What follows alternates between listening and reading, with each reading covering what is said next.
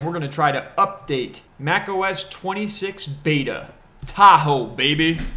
Man, are we going to mess our entire M4 Mac Mini up, or is this going to be the coolest thing ever? We're going to be on that beta joint for the next few months. Ugh. So, in order to get the macOS 26 Beta, we can come over here to Beta Updates, and we'll click the info button, and we'll click the little I next to it, and it currently says Beta Updates are off. You'll have to be logged in to a valid Apple account, and I can click here, and then I'll select macOS Tahoe 26 Developer Beta, and then I can click Done over here. The check for updates will start again. When I first got my M4 Mac Mini, I was on the Sequoia betas. I think it was like 15.3 or 15.4. The Apple Store wouldn't allow downloads, and so that was a thing. I'm taking one for the team here, guys, but I do want to check out macOS 26 Beta. Once I do this, I'll kind of be stuck. You can turn off beta updates, and then you'll get the next stable release, but I'm pretty sure the next stable release is just going to be macOS 26 Tahoe. If you do this, there can and will be bugs. So at any rate, let's wait for this update. Installing update. Oh boy, we're gonna get ourselves in some trouble, baby! Oh wow, it wants to reboot. So, y'all are gonna get a whole bunch of cock soup. So on this first boot into macOS 26, I got a forever pinwheel here. There's no taskbar, and all my widgets are on screen. I think we're just waiting for it to catch up. I'm gonna do like a flash forward. I'm gonna let it do all of its stuff, crunch its numbers, and maybe I'll come back to you when it looks a little better. Oh yeah though, we're on macOS 26 Tahoe. I shouldn't have did it. Okay, my awesome friends, we have macOS Beta 26 installed. We can pull up our About Mac, and we can go right down here and see Tahoe 26. I can already see differences. Look at the corners of the windows. They're more rounded. Okay. We can see the icons. My system is set to dark mode, but the icons are different, and we'll want to jump in there because we want to see that liquid glass setting. The trash can has changed. We can still empty it like normal, but it has different graphics. The buttons look a little different. Now, I used to be a fan of Launchpad, but it's gone. Now we get this little applications thing that pops up. What is it called? It's called Apps. I really liked Launchpad, so I don't know if this is going to grow on me or not. Pull up settings. So if we click Apps, if I click on the A, we go to the old Spotlight search, and then if I move down, I can search for just my applications, I can search files, actions, or the clipboard. And now it has clipboard history. Let's enable that. I'm going to go over here off screen, and I'm going to copy just my path location. So let me copy that. And now, if I go in there, yeah, we can see I just copied that. So as you copy and paste, you can have a history here. That's really nice. You can search through your files. Yeah, that's cool. And the animations look really good. Check out that kind of liquid animation. Maybe if I do this. Oh yeah, that's pretty fancy, baby. Let's go over to settings and check out appearance. I know that's changed up a little bit. So we can go light mode or dark mode, which I totally prefer. You can change your theme colors from graphite or multicolored. Let's check out these new icons. So default, we have dark, which is what I was set to. Then we have clear. I think that's that liquid glass part. Let's try light. Ooh, I almost like light better, even though I like a dark theme. But like clear and then light. Let's switch that back. I don't know, that's pretty cool too. Tinted. Ooh, do I like tinted? Let's try light. Ooh, there's tinted light. I kind of like that. I don't know yet. Which new icons do you guys like the best? I think I'm going to go with clear, dark for now. Folder color can be automatic, or you can change it to all this different stuff. You can select any color you like. These little slider buttons look a little different.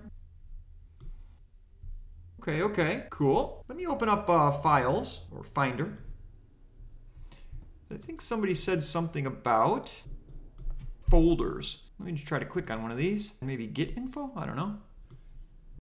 I know that you can change folder colors and even add like emojis, but I don't know how to actually edit that. Okay, here we go. Customize folder.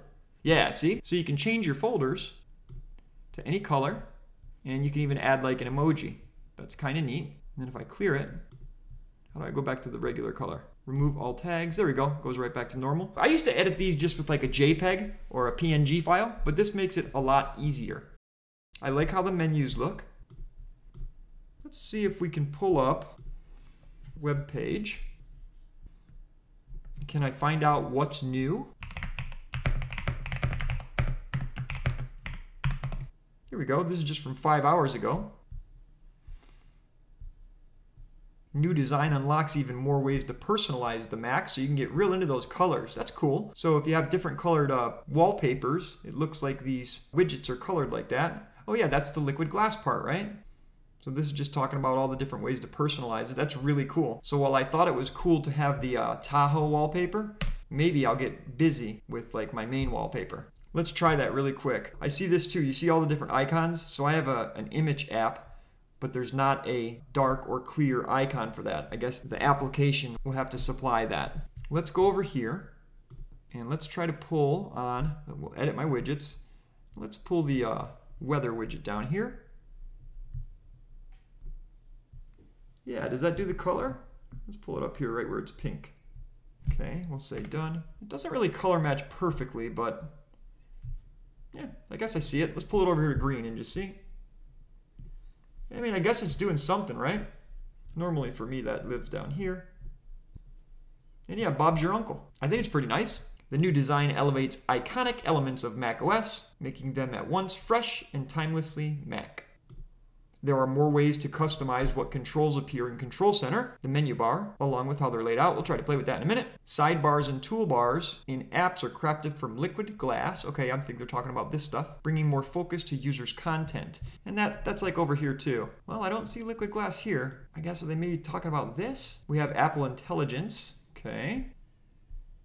New continuity experiences with phone app and live activities. That's great. Now, last year I switched over to an Android phone, so I wish I could show this. They say now you can make phone calls from your iPhone right in macOS. It can put your calls on hold, like if you're calling the electric company or Xfinity and they have you on hold, your iPhone will call you back. You can get voicemails through macOS, call screening and hold assist, so it's the phone app is a lot better. And incoming calls look beautiful on the bigger screen, blah, blah, blah. Live activities from a user's nearby iPhone will now appear in the menu bar. So cool. If your Uber's coming, it'll let you know. The biggest update to Spotlight ever. Now, I don't love this. I used to love my Launchpad that pulled up that whole full screen thing. I really liked Launchpad. I just don't know if I'm going to like this better. You guys let me know what you think. Oh yeah, we can do actions through Spotlight. We can send an email right from Spotlight without ever opening up the Mail app. Okay. We can search items right from the menu bar. I don't know what that exactly means. I mean, it looks really cool. Also note, this is the very first beta, so there's going to be bugs. Spotlight introduces quick keys, which are short strings of characters that get users right to the action they're looking for. Like there's one for Chrome, I think CH. You know, you can pull up a website in Chrome. Let's try to pull up that animation again and see if we can see. Replay. So SM is send message. AR is add reminder. All right, that's cool. So we can do a lot more with Spotlight. And that's this thing. Let me just do SM. Send message with the Messages app. It's pretty cool. Have to learn them all, right? We have new Apple Intelligence features with live translation. Shortcuts get more intelligent. You know, I've heard a lot about this, about the shortcuts, and I don't normally use shortcuts, but I think I'm going to have to start playing around with it. Oh, I forget, we also now have Journal. There's a new app. I think there's 4 new apps, actually, with one being Journal. I guess I can just pull up apps, search for it. Yes, we have a Journal app now. So we can start journaling right here. It'll be synced up to our iPhones and our other Apple devices. Ooh, another one that I know about is gaming. Yeah, the Games app. So now instead of just having an app store, you have a specific Games app. And inside of it, you get your Apple Arcade, all other games, and then like the Apple Game Center or whatever it was, where you can have high scores and whatnot, play and compete with friends. Apple Games, personalized experience. So we can find out information about that, but yeah, we can get down to everything that we like in our games, from Apple Arcade to our entire library of installed games and installing more. So I guess it's cool that there's a new games app. I hope Apple keeps doing more with games. Will we ever have Steam and Grand Theft Auto 5? I don't know, but they're trying. Okay.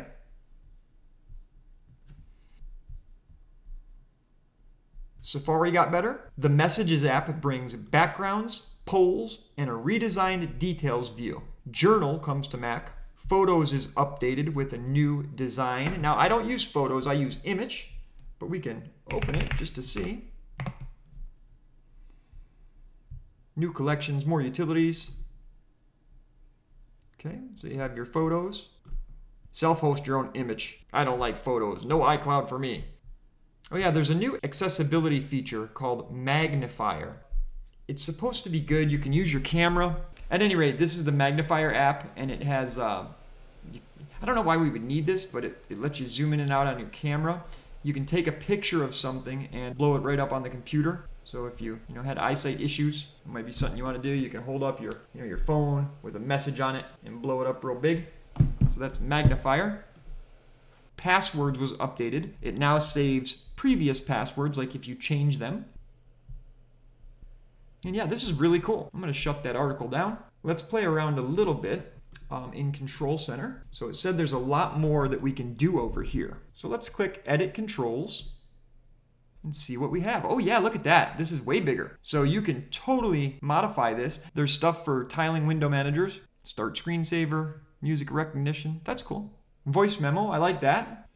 So yeah, you can add a lot more stuff now. And I'm gonna have to really get in there and see what I want. But yeah, this is really cool. Now playing. Yeah, so I'm gonna go through here and really modify this. Like for me, I'd like to have a record screen. I have it recording right now. So do I just drag that right up here? Okay, yeah, so here's a record screen button. Yeah, that's cool. That'll be nice just to be able to click a button right up here, and I don't even have to open up the notifications. Is that what this is? Or Control Center? So yeah, there's a lot more in Control Center, and that's gonna be worth digging into. Now, one thing I do notice is I don't like these blue icons, and if I scroll over here to my other screen, now let me open it. Okay, yeah, so that's that different icon. I don't know that I like these clear ones or the tinted or whatever, so I'm gonna play around with that. But it is neat to see that it changes the colors. Now, I don't like that blue at all, so I might choose something else. Hey man, this looks really good. I dig it. However, would I install it on my main system? No, I wouldn't. You can see right now, my computer's CPUs are running at 85 degrees. And if I turn it on my set fan curve, that's gonna blow me up to like 3,000 RPMs. So I think that macOS 26 is either buggy or not yet fully baked, but it looks beautiful. That was just a quick look, guys. I'm happy that I got to play around with it. I'm gonna pull this activity monitor over just to show you. So as I was playing around over there, I see this process. Right now it's using 84%. There, 493% of the CPU. So VT encoder XPC service. I just don't think things are completely cooked. This is the day one beta, so that's to be expected. But anyway, let me know down in the comments below. Are you going to install the beta macOS Tahoe? Or are you going to wait till it fully drops in a few months? I'm going to play around with it the whole way, but I think these early days aren't going to be easy sailing. All right, guys, Tech Art out!